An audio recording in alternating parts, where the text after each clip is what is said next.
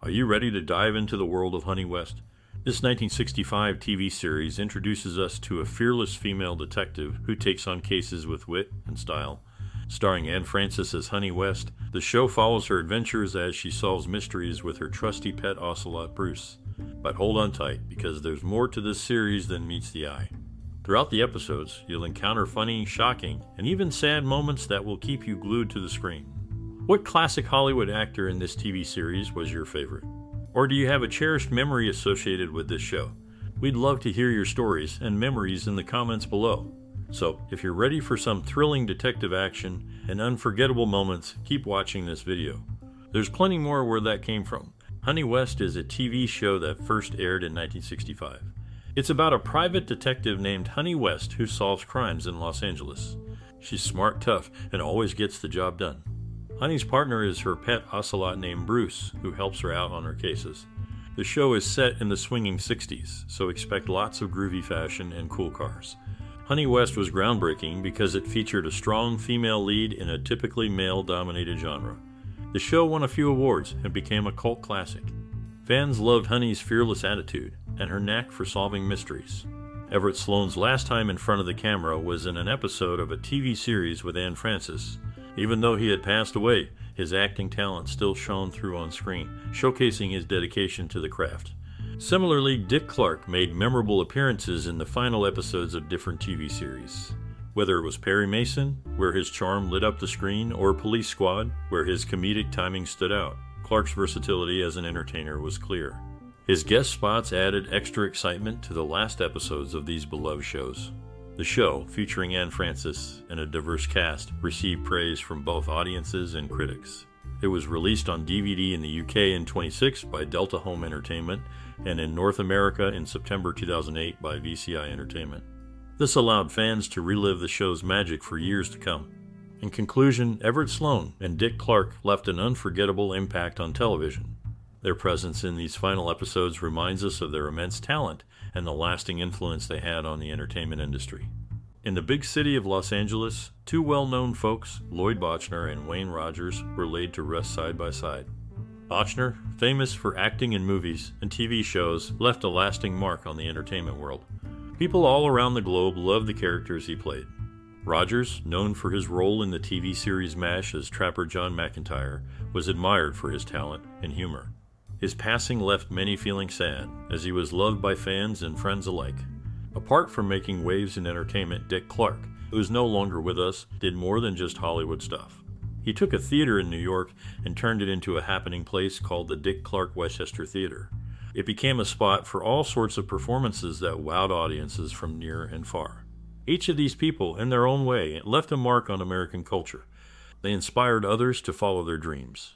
In the late 1950s, Gloria and Forrest E. Skip Fickling created the character, drawing inspiration from both Marilyn Monroe and Mike Hammer.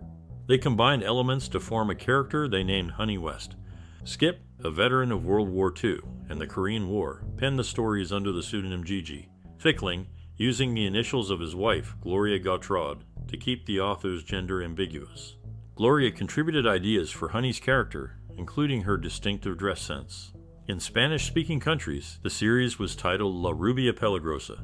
Anne Francis, who portrayed Honey West, had two daughters, Jane Elizabeth Abeloff, born in March 1962, and Margaret Frances West, who was adopted in May 1970.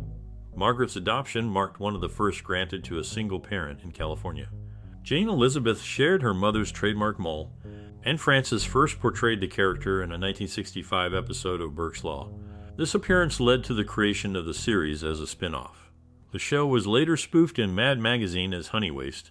She drove a white Shelby AC Cobra SN CSX 25 and 40, which was loaned out by Shelby American for the series. This car, sold in 1966, was equipped with a 289 HP engine and aluminum T10 transmission. The ocelot accompanying her was named Bruce. Her character, Honey West, was crafted as an American counterpart to the likes of Catherine Gale and Emma Peel from a British TV series.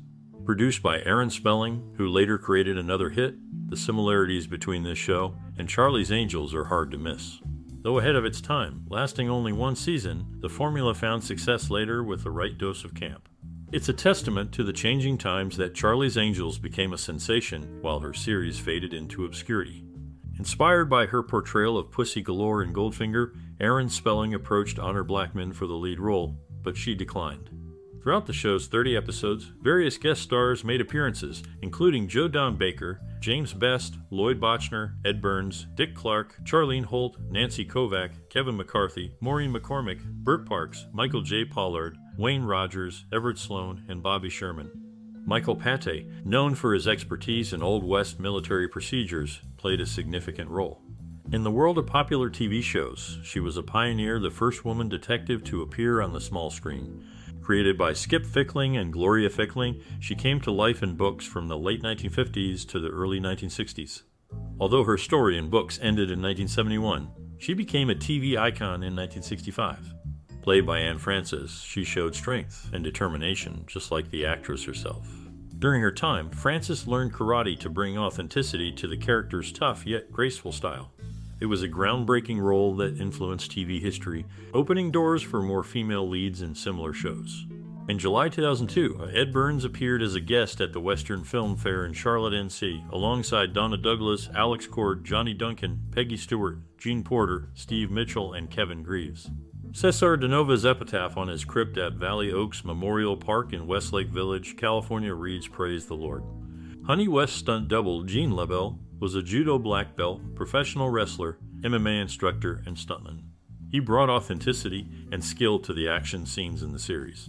In a notable collaboration, Anne Francis and John Ericson starred together as siblings in a John Sturges movie called Bad Day at Black Rock, where the protagonist showcased jiu-jitsu skills. The series featured Anne Francis as the titular character, known for her intelligence and martial arts prowess. John Ericson also appeared in an episode of the show, adding to the dynamic performances of the cast. This partnership added depth and familiarity to the screen, enhancing the viewer's experience with their chemistry and shared history. In the world of television, a groundbreaking story unfolded, captivating audiences with its portrayal of a female private investigator. This series introduced a strong, independent character who tackled cases with intelligence and courage alongside her trusty pet Ocelot. Unfortunately, tragedy struck when one of the co-stars unexpectedly passed away, leaving a void in the show and impacting its dynamics. Despite this setback, the series left a lasting impact on television history, inspiring future female-led detective shows. Its influence continues to be felt, showcasing the enduring appeal of a pioneering character in crime solving. Amidst the glamour of a 1960s TV series, tragedy struck when a beloved ocelot named Bruce, who played a sidekick role, met an unfortunate end during filming due to an accident. This incident shed light on the risks of working with live animals on set, leaving a deep impact on those involved. The show itself followed the adventures of a private detective and martial arts expert portrayed by Anne Francis. This character was ahead of her time, challenging stereotypes with her independence and resourcefulness. She often teamed up with a loyal partner, played by John Ericson. The TV series showcased sleek and stylish fashion of the era, with the lead character sporting a black jumpsuit and accessories that became synonymous with her persona, leaving a lasting impression on viewers. Despite its brief duration of only one season, the show broke ground as one of the earliest detective series led by a female protagonist. Its influence extended far beyond its initial airing, setting the stage for future shows featuring strong female leads. In the realm of television production, unforeseen tragedies can cast a shadow over the creative process. Such was the case during the filming of a popular show when a seasoned stunt performer tragically lost his life while executing a daring scene. Despite rigorous safety protocols, accidents like these serve as stark reminders of the dangers inherent in bringing thrilling action sequences to the screen. The show, conceived by creators Gwen Bagni and Paul Duboff, centered around a fictional character known for her crime-solving prowess. Portrayed by Anne Francis, the lead character captivated audiences with her charisma and unwavering resolve. This show marked one of the earliest instances of a female private investigator taking the spotlight in television history. Despite its short stint on air, the series made a lasting impression on television audiences. It challenged conventions by featuring a strong, independent female lead in a genre traditionally dominated by male protagonists. Through its portrayal of a female detective, the show shattered stereotypes and paved the way for future productions featuring empowered women in similar roles. And Frances's performance as the titular character earned widespread acclaim and a dedicated fan following. Her portrayal remains iconic, showcasing her talent and versatility as an actress. Despite its cancellation following just one season, the show's legacy endured beyond its brief time on air. It achieved cult status, celebrated for its groundbreaking depiction of a female detective and its influence on television storytelling. In a surprising twist, something terrible happened during the making of a popular TV series back in 1965. The main actor got seriously hurt while filming an action scene. This not only stopped the show from being made for a while, but also changed how it felt and how fast it moved. The accident made the writers and producers rethink where the series was going, so they made big changes to the story and how the characters acted. It shows that in showbiz, even the best plans can go wrong. As the series went on, everyone involved still felt sad about what happened. The bad accident made the whole team feel down, even though they were working really hard. They managed to keep the show going, but the sad mood around it stayed with them. Despite the tough time, the people making the show showed they could deal with hard situations and change what they were doing when they needed to. The accident became a big part of the series, even though no one saw it coming. It shows how the people who work on TV can handle tough stuff and keep going no matter what. This TV series had a big problem that the people working on it had to deal with.